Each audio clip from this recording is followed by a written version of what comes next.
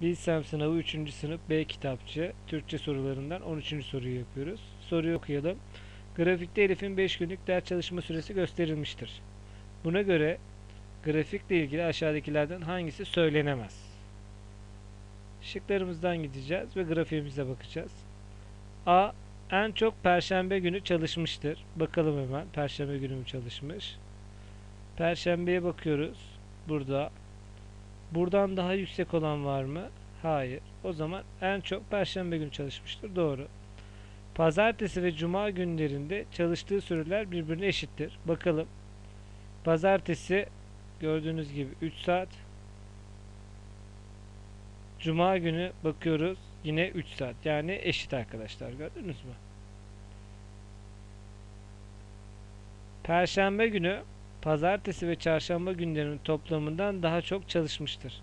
Perşembe ne kadar? Bakalım. 4 saat. Buraya 4 yazıyorum.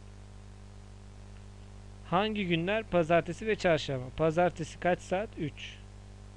Çarşamba kaç saat? 2. Bakalım. 2, 3 daha 5. O zaman Perşembe günü Pazartesi ve Çarşamba gününün toplam saatinden daha az çalışmıştır. Çok değil. O nedenle cevabımız C şıkkı olacak. D'ye de bakalım. Salı ve Çarşamba günleri çalıştığı toplam süre Pazartesi günü çalıştığı süreye eşittir. Salı ve Çarşamba demiş. Çarşamba 2 saat, Salı da 1 saat daha 3 saat yapar. Evet.